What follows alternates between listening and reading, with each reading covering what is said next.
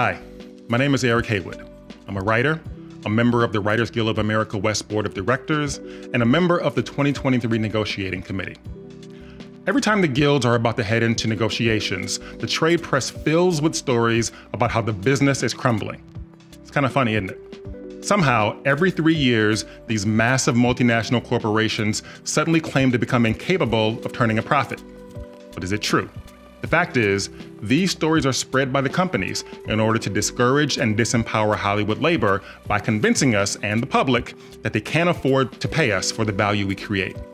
That misinformation is rarely challenged by industry trade publications that are dependent on those companies for their revenue, and can become so pervasive that even some of our coworkers and friends assume it to be true.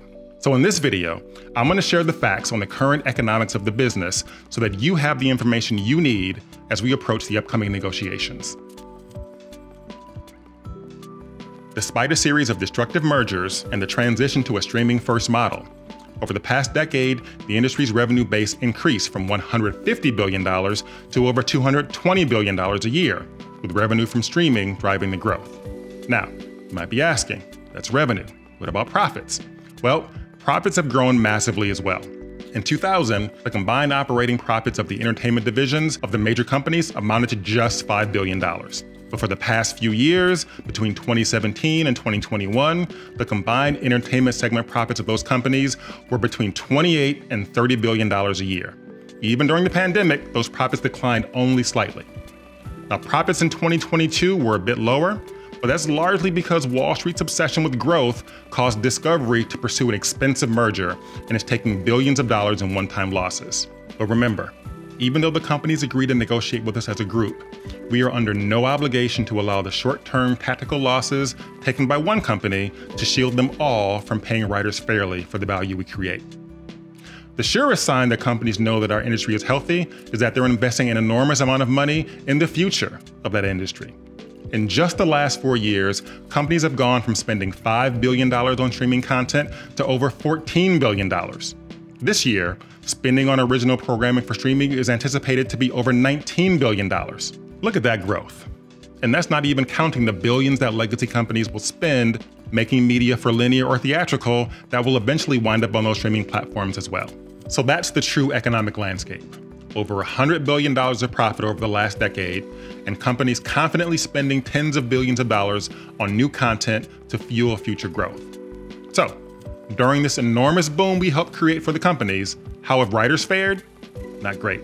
Let's take a look at the largest sector of guild employment, TV. In streaming, show budgets have increased by 50% over the past decade, but the average writer-producer's weekly income has dropped by 4% over the same time period.